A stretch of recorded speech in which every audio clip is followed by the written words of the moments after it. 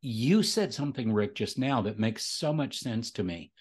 What's creating the waste is us holding on to something or some things that create that waste and do not allow us to accelerate our forward progress. Would you agree with that? Totally, totally. In fact, this is when we see aha moments. Yeah.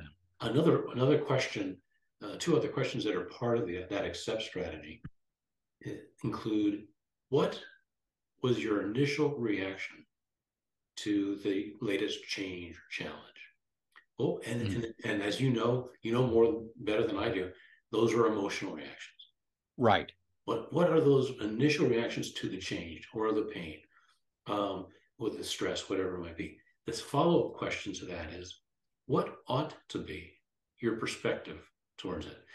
In effect, it's inviting and helping to facilitate to say, now let's get rational about it, not to rationalize that initial emotional reaction, but to now start to apply everything that you've learned through the preparation, the prepare strategy, the listen strategy, bring it together.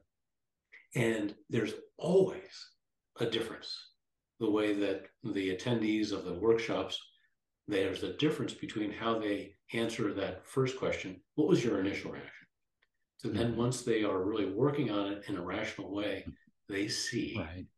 that I've got to have a new perspective on this.